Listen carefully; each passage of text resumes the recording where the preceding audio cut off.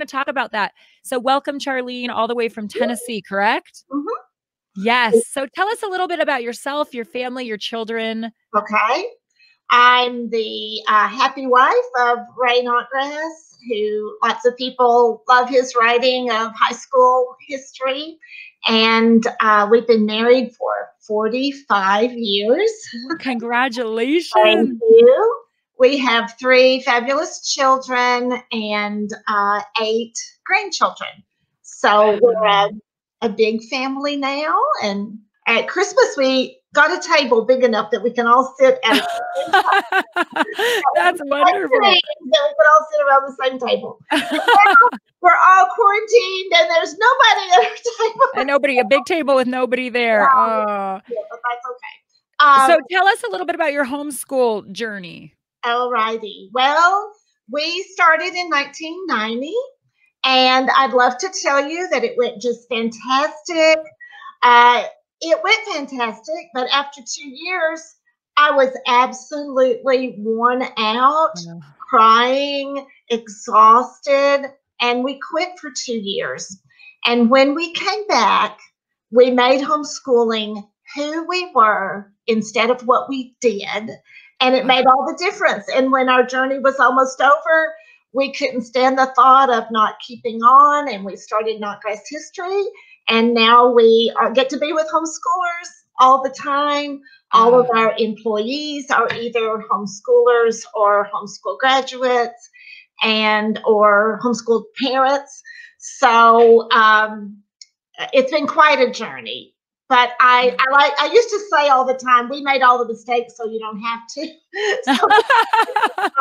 But anyway, if I had it to do over again, our children would never spend a day in anything besides homeschooling. I regret that we did not know that from the beginning. We were in the pioneer days. And when we started homeschooling, I knew one other family who was homeschooling at the time. And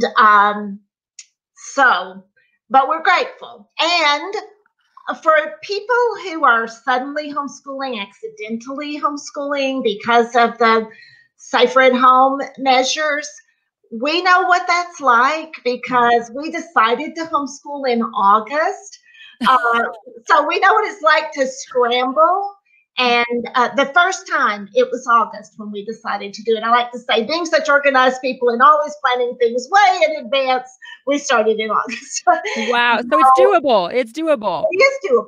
Yes. It's definitely. Well, I want to say on behalf of us, the generation that's just now homeschooling, thank you to the pioneers, and what you guys paved the way for us is beyond a blessing, and God used you and your generation so that we have the freedoms that we have now and the resources and the wisdom from your generation to gain from. I do not know how you guys did it. Well, by the grace of God and with God's leadership. But we are so blessed to have you and your generation to come alongside of us and encourage us and sometimes just make us feel like, you know what, we're not blowing it, because you too took 2 years off and realized, so your struggles God has used for good. And so I'm so excited to have you here to impart that wisdom, to encourage us, to tell us to keep going. And I wrote down, I'm going to repeat in case anyone missed it. Homeschooling is who we are, not what we did. And I think that's probably a key that we need to all take away from this. It really changed everything for us. And we enjoyed those first 2 years and we have wonderful memories. But after that 2-year break, which was 1 year in a Christian school and 1 year in public school, when we came back, we just learned how to relax and to take the opportunities that God gave us every day. We did it very purposefully, but we also did it in a very relaxed way. You can do both of those at the same time very successfully. And our children are very grateful that we homeschooled them.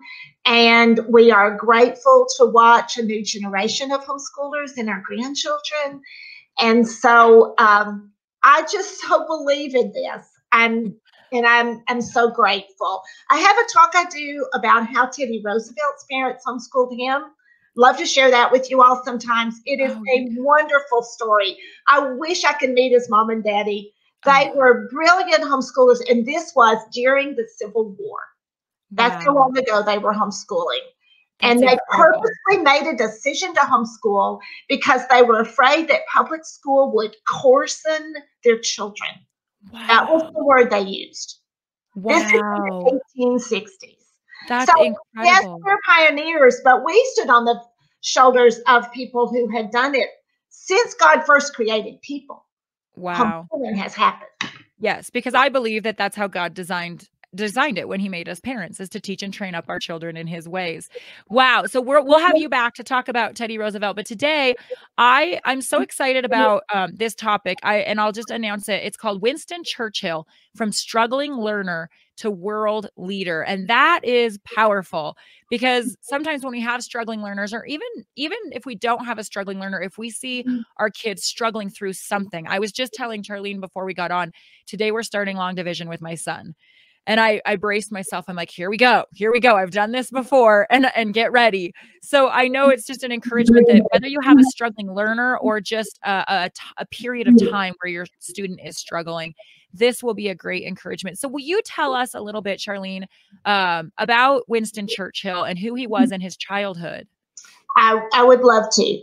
Thank you. He was born in a palace, literally in a palace, the only private home in England that was called a palace, because his ancestor had been a war hero, and this palace was a gift to him. And his parents happened to be visiting there that weekend. It was his grandparents' home, I believe, at that time. And that's where he was born. And he was born into that lifestyle too. And so his mom did what moms did then. The first thing she had to do was hire a wet nurse. And then later she hired a governess for him. And he did not grow up with the ideal parents.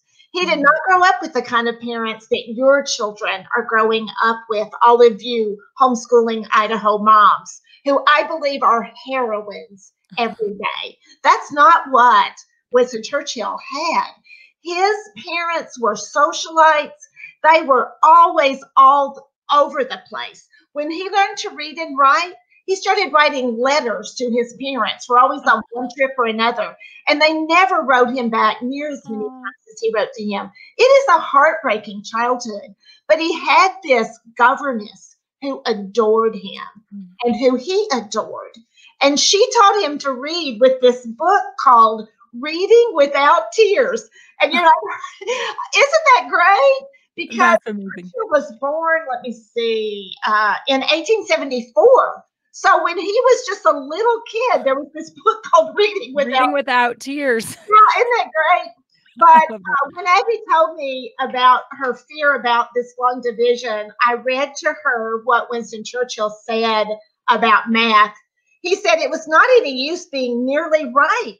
In some cases, these figures got into debt with one another. You had to borrow one or carry one, and afterwards you had to pay back the one you borrowed. Math and Churchill were never friends, ever. But what is absolutely wonderful is that when World War II was raging in Europe, Winston Churchill was elected Prime Minister of England. And you and I are standing here free today, partially because Winston Churchill was Prime Minister of England. I'm telling you, we owe so much to this man. Hitler was taking over one country after another, and many of them were capitulating to him. They were just saying, oh, I give up. And the prime minister before Winston Churchill was exactly like them. He just kept appeasing Hitler. But Hitler had been prime minister for less than 1 month when Hitler was at the edge of the English Channel, getting ready to come over and conquer England. And Winston Churchill led his country through. We're never giving up. We are never giving up. It doesn't matter if they come.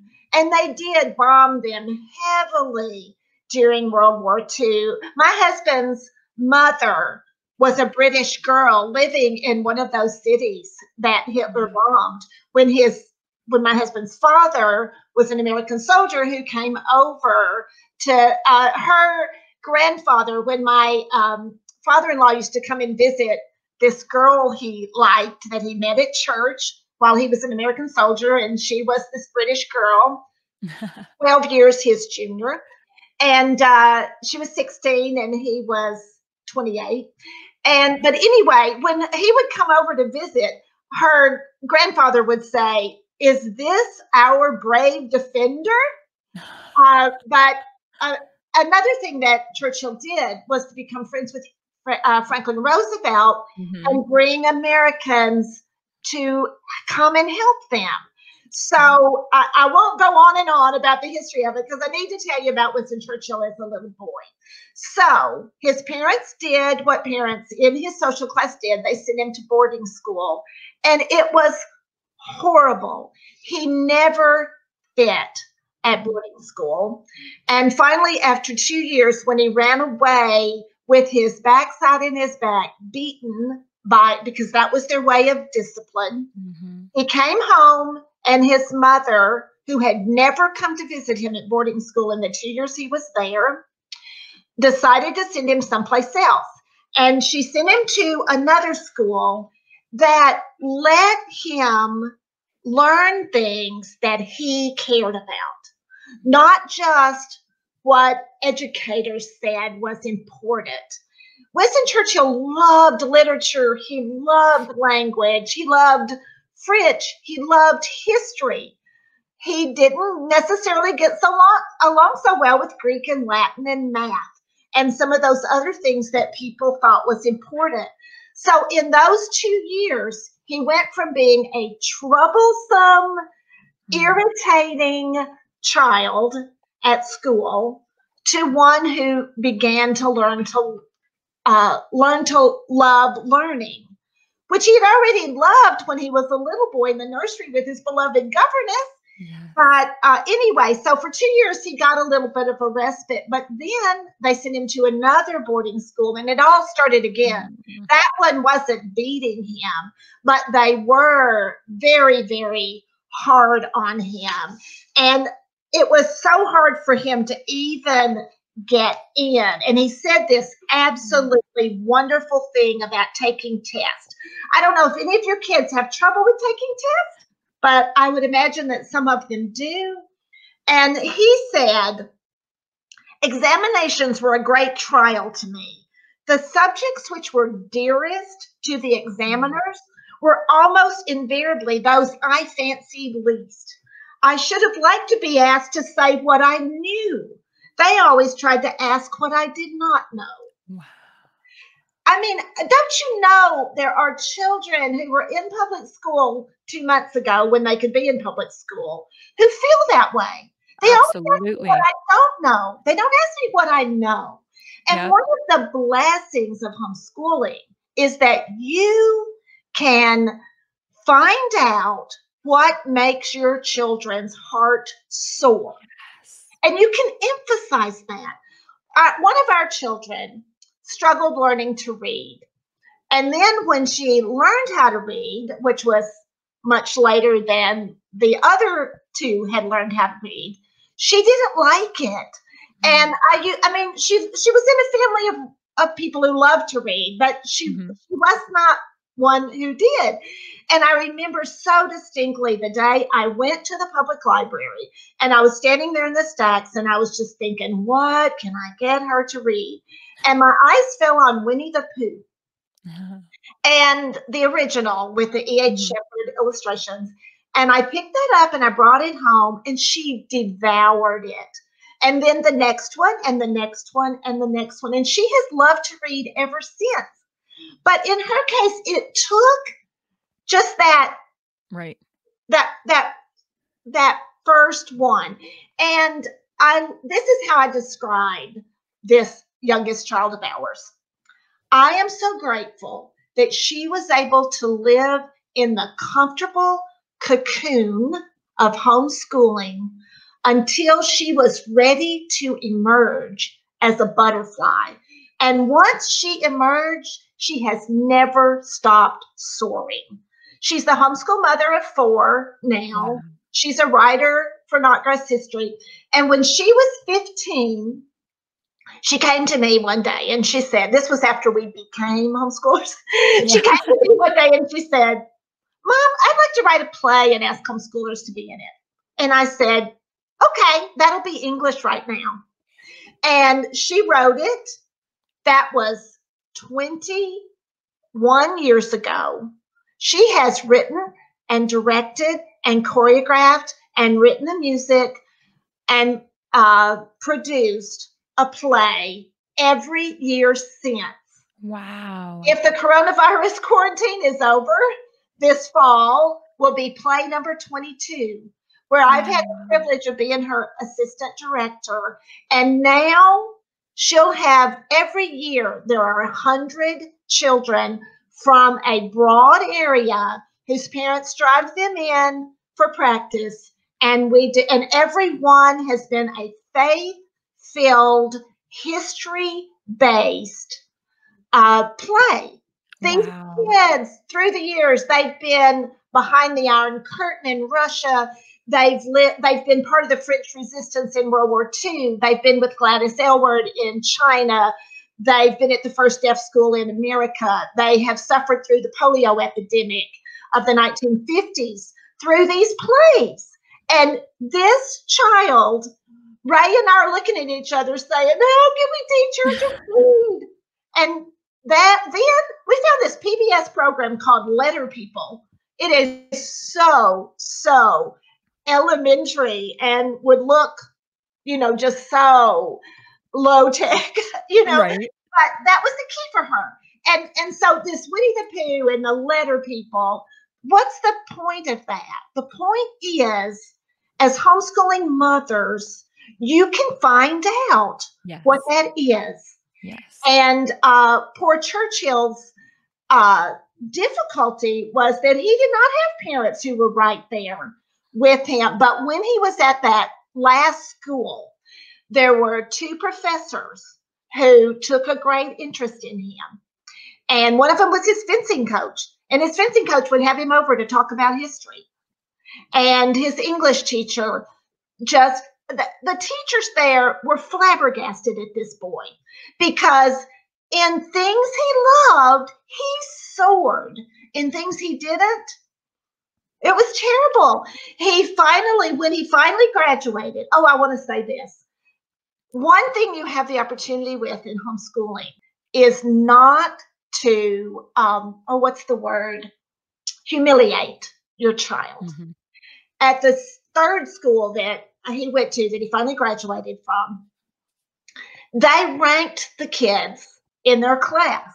And so one day, this man who became Prime Minister of Great Britain, who God used as an instrument literally to save the world. Okay, I'm not speaking too strongly here. He helped to save the world. The first time, I think it was the first time that parents came. I don't think his parents came, because each of his parents visited him one time in the 4 years he was the hero. But one time his dad came to the town where his son was in school and didn't go see him. But I'm so thankful your children are not growing up with those kind of parents. And he idolized them, adored them. Of course he did. Everything he could to make them love him. His dad never approved of him his whole life. His mother she loved him. But as Churchill said, I adored her. She seemed like a fairy princess to me, but at a distance. Aww. Doesn't that just break your heart? But anyway, one time at this school, it was Parents' Day to come, and they paraded the children in by class with the best student as number 1 and the worst student as number whatever, the last. And Churchill walked in as the last kid. And which makes him even more amazing Oh, You know, absolutely. I, It's absolutely incredible. I'm such a fan of his. You know, he was not perfect. He was faithful to his wife, which is something neither of his parents Yeah. were by a long shot. But Wow. he wasn't perfect. But considering what he came from and what he did, Absolutely. I'm just a huge Wow. fan. And But it's so interesting. We just this week, my kids and I are doing World War II right now, and just this week we were reading about him. And then as we're talking, never in a million years would I have realized what he had been. I mean, I just assumed this is a brilliant man. This is a guy that's been smart his whole life. This is a guy that's always and I want to encourage parents watching this. Many of your children feel like those world leaders, those world changers, oh, they've always been smart and I'm not smart. I'm struggling because many of you who just have your kids home, they take these tests in school. They get an F because they're being tested on something that's not their passion. And then they have that label in their own head that says, I could never be a Winston Churchill because I struggle with this. And so let your children hear the story. It is so important to teach our children history so they can hear the story of it doesn't matter what you're struggling with because you might not fit in the box, but God has a plan for you. And I think of your daughter with these plays, you know, it all started, and with every child, including Winston Churchill, every child is born with a passion and a desire to learn. They just are. We want to learn. That's why kids go outside and they pick up rocks and they poke at bugs and they want to learn. And somewhere along the way, we train that out of them by telling them what it is they have to learn, how they have to learn it, where they have to learn it, when they have to learn it. And I think of your daughter, if she came to you and said, I want to do this play, and you would have said, "Well, I'm sorry, that doesn't fit in the grammar book. You have 14 worksheets instead." I know. That passion would have been taken out of her, and she would never see what God has done to use her. And we have that blessing as parents to spend the time. First of all, you spent the time. It probably took you a while to find those Winnie the Pooh books it wasn't probably the first book you grabbed, but we have the time, we have the ability, and what we have is like that governess. We have a love for our children that nobody else in the whole wide world is ever gonna have, and it doesn't matter what our education background is. It is our desire to see our children succeed, to find their passions and their goals and their dreams, and then to cash in on those. That's what's going to make our children successful, just like Winston Churchill. Absolutely. And they don't have to be Winston Churchill. Your Right. child might be a hero in her own home as a homeschooling Absolutely. mother. I've thought so much about the little boy in second grade who would be the best auto mechanic in his community 20 years from now. But he's got to sit in a classroom where he doesn't learn the way the other kids do. And he's going to have to do that year after year after year after year. And then when he gets out, maybe he becomes a methamphetamine addict or something. Right. I mean, seriously, because he never was encouraged to Right. use what God gave him. And, there are occupations that we hold up on a pedestal, and there are other occupations that we put down. Like right now, aren't we grateful for every farmer and warehouse worker and truck driver and grocer? And grocer. Amen. Yeah, and meat house packing employee, and absolutely on and on and on. Seriously. Yep. So we like to call those people essential. They are very essential because God made them in his image and he had a plan for them for such a time as this. Exactly. And every person has value. And when we start putting letter grades on kids and we start building boxes to fit them in, and when a kid doesn't fit in it a certain way, we tell them they don't have the value of the next kid, or like in Winston Churchill's case, we line them up in order of what we deem as what is successful.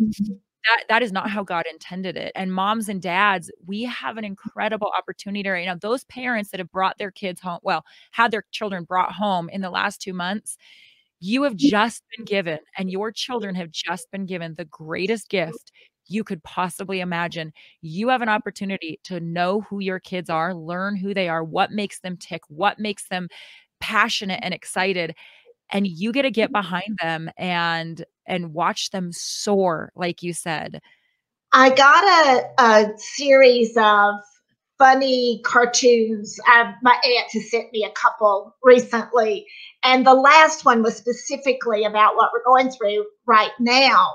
And one of them was a complainy thing about my kids being home, and oh, that kind of thing. I'm not criticizing her, of course.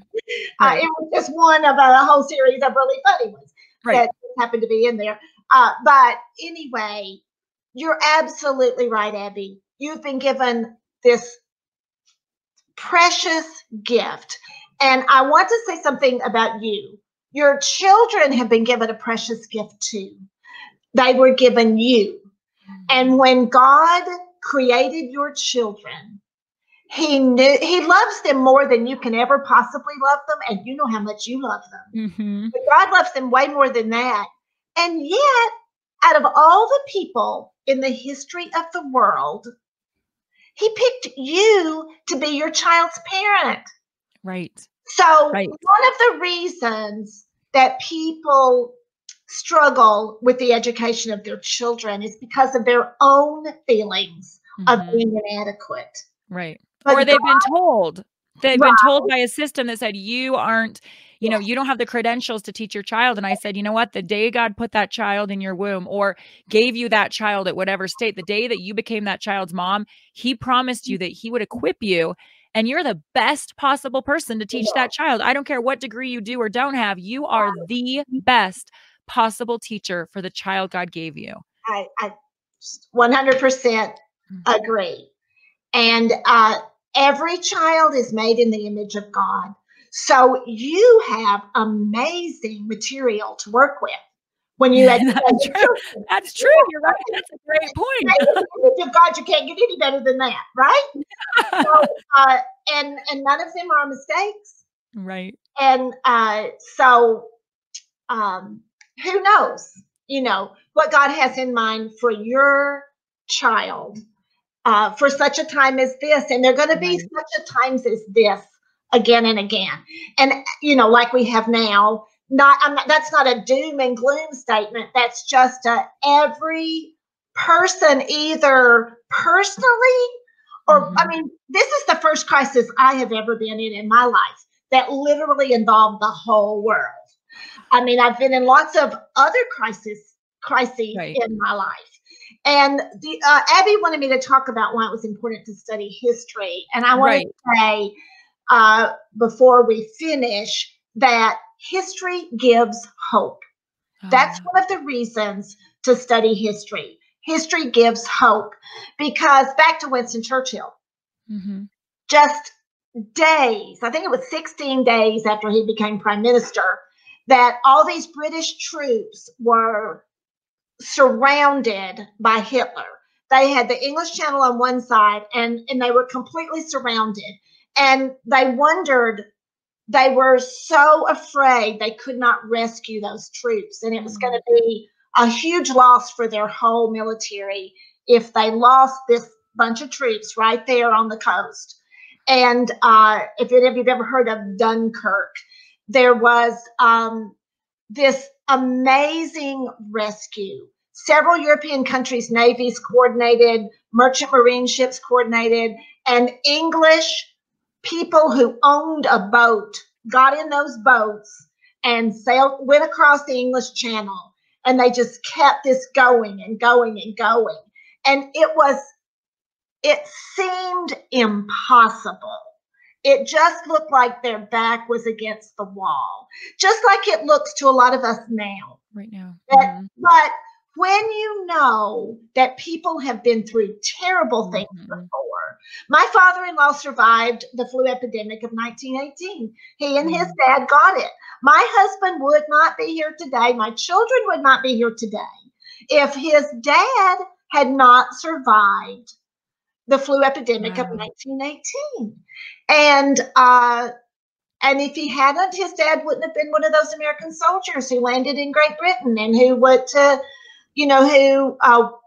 what landed in France 30 days after D-Day, and on and on and on. So history gives hope. People Absolutely. have been through horrible things before. When the American Revolution started, they had no guarantees that it would Right. turn out the way it did. Right. Those signers of the Declaration of Independence pledged their life and their sacred honor. That was not, those were not idle words. Right. They knew that, I mean, they were traitors.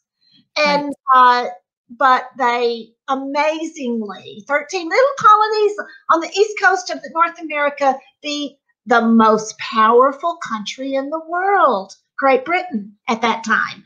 And then who would have thought, century and a half later, that we would be on the same side fighting Hitler? Right. Right. So every My kids thought that was so interesting. It's so fun to do history with them, and they're like, that just kind of flip-flopped, and it's so important for them to see that. And when you say history gives hope, what I notice is, as we're doing American history right now with our kids, it's taking some of the fear away of what we're going through right now, because they have not seen this. Everything's been perfect forever, and this is the first time we've ever done anything. And they have examples of people. And I almost thought I might not say that, I might botch this, but we'll post it in the comments. There's a quote by, I believe, Billy Graham, and you might know this, Charlene, but he said something: when one man stands, it strengthens the backbones of all the other men.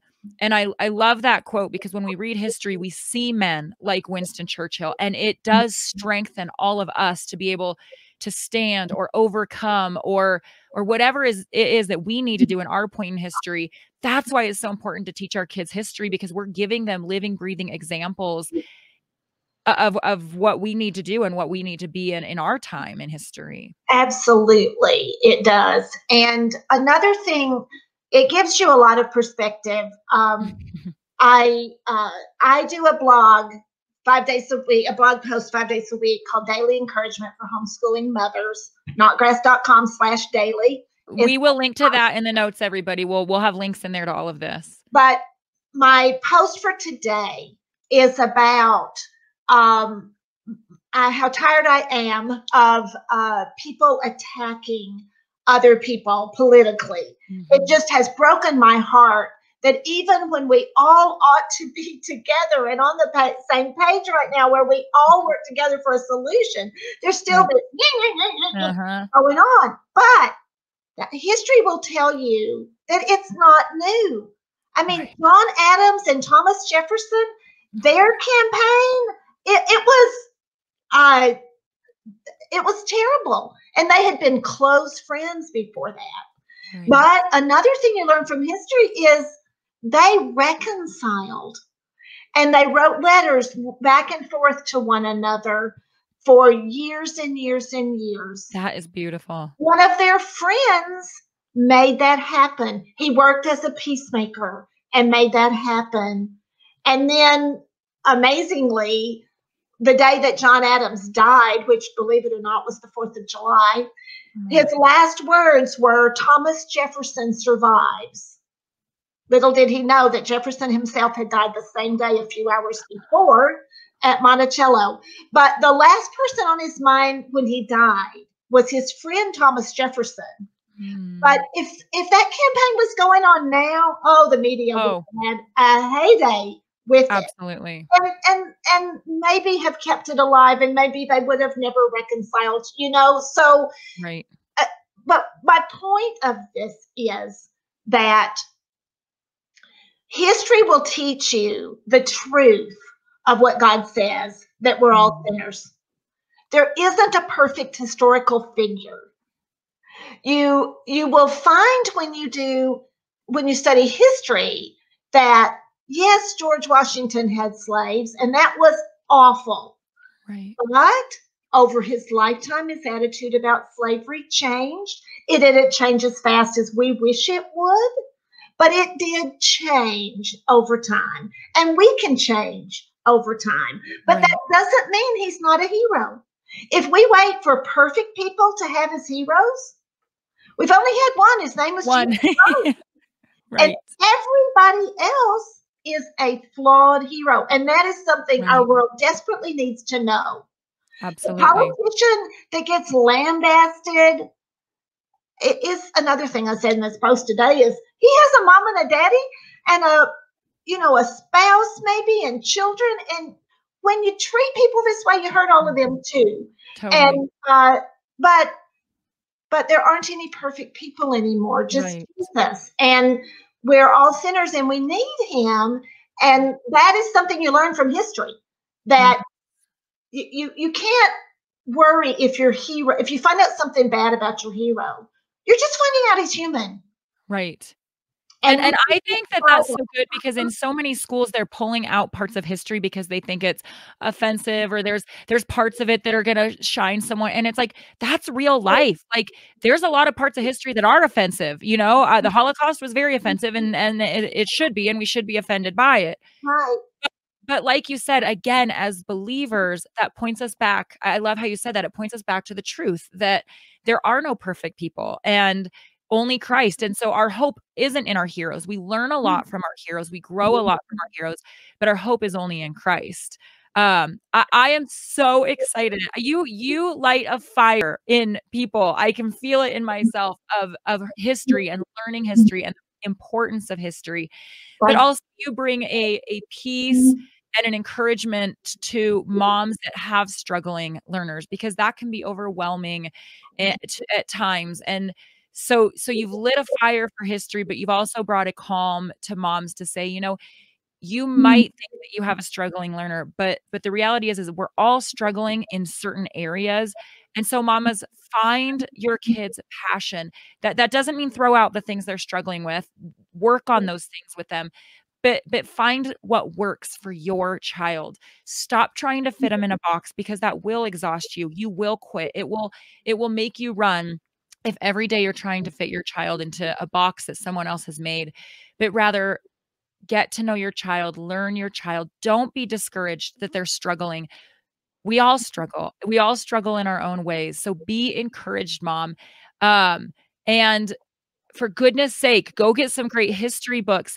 Charlene, tell us about Notgrass history. Tell us a little bit about what you do and what Notgrass history is and how we can get our hands on what you have done with that.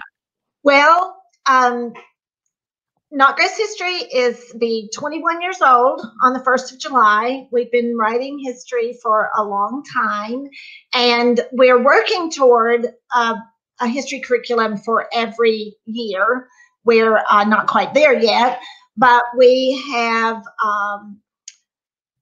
our Star Spangled Story, which is for 1st through 4th grade. It's an American history, like this is how we do history. All of our history has literature to go with it, not a mountain of literature. Anywhere from 8 to 12 books, depending on the age of the curriculum, very tied in. So when you are reading, let's say in high school, you're studying pre-Civil War when you read Uncle Tom's Cabin. You're studying the colonial period when you're reading the Scarlet Letter. And that goes all the way down to 1st through 4th grade. But of course, it's not the Scarlet Letter and Uncle Tom's Cabin, the younger ones. So we have world history, we have American history, we have government, economics, civics. If you go to our website, notgrass.com, then you can find all of that there. And if you have questions, you're welcome to go to our website and go to the Contact Us place there and send us any question at all. It can be a question for me. It'll be forwarded to me if it's for me, or if it's about the curriculum or whatever, the right person will answer it. But I have a real passion about writing history too. I am just so grateful that I get to get up every day and do what I love. Right now, what I'm doing when we get off and I've had some lunch, then because it's 20 to 1 here in Tennessee, I'll go back to, I'm revising right now. Oh, I hate to use that word revising. Pardon me, I didn't mean to say revising. I am. Everybody just cringe. Right, I am up, baby. I try not to ever use that word. Anyway, Our America the Beautiful is 10 years old. It doesn't have President Trump in it. Every so often, you have to update Update. Yes. your history. No revisionist history in Northwest Good. history. Trust me. Every lesson ends in a Bible verse. Oh, We I give love you that. ideas for creative writing, for family activities. So if your child, even in our first through, especially in our fifth through eighth grade, if you have a student who loves science and doesn't think much of history, then Notgrass history is for you, because we bring in the wonders God has created. For example, Wow. in America the Beautiful, we have a lesson, God created Mammoth Cave. We do that lesson the same time you study the War of 1812, because we mined saltpeter in Mammoth Cave during the War of 1812 to make ammunition to fight the British. So when we do the American Revolution, we have a lesson called God Created Chesapeake Bay, because Chesapeake Bay is where the war ended. And it ended there because the American and French troops had trapped the British, who were there on the near the shore of Chesapeake Bay, and the French ships had come in and blocked them. And so the world's most powerful nation surrendered to these upstart Americans there. Geography has a huge role to play in history, but in that lesson, you learn about the eels that migrate into Chesapeake Bay. You learn about the fish that is so abundant in Chesapeake Bay that helped save Washington's troops at Valley Forge. So children that are going to roll their eyes at history normally are going to grab onto this and love it. I'm just thinking every little boy wants to learn all of this. Right. I mean, when I wrote this the first time 10 years ago, but I mean, I when you say eel to me, I think it. But I love the story how God made the eel. They migrate all the way to the Caribbean to lay their eggs. Wow. And then those little teeny weensy elvers float back to Chesapeake Bay. Oh my goodness. I mean, you can see God's hands. I was going to say evidence of God in all of it. But that lesson begins with Yorktown and Cornwallis, In Cornwallis.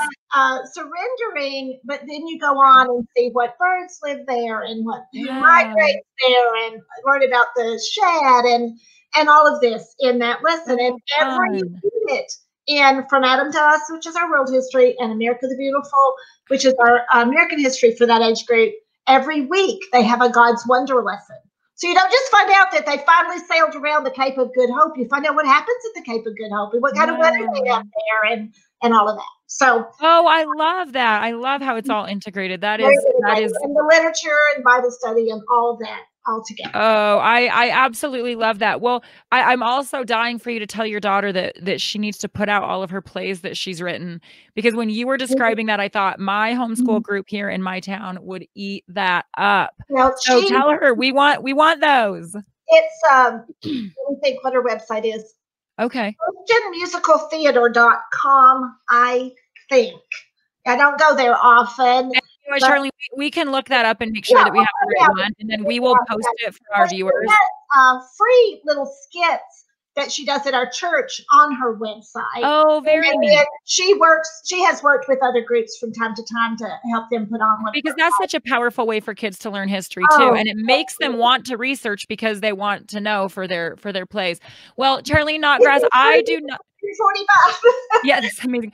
But I don't want to keep you. No, and I can say with confidence, I do not believe this is the last time that Homeschool Idaho has seen you. You have left us wanting more and more of these incredible historical stories, and we cannot thank you enough for the fire you've lit and the calm and the encouragement that you've also brought to parents. So thank you for your time. Thank you for being here, and just thank you for being used by God in the areas that He's gifted you to bless others. We cannot thank you enough. Thank you for being a pioneer and paving the road for all of us. so that we can homeschool freely now and have the resources that you've given us. So Thank you. everybody head over to the links that we've put and find Notgrass history and Charlene's family and what they're doing. And have a great day. Enjoy your lunch. Yeah, thank you. All right. Thanks, Betty. I really enjoyed meeting you. It was wonderful. Thanks again. Bye, everybody. Bye-bye.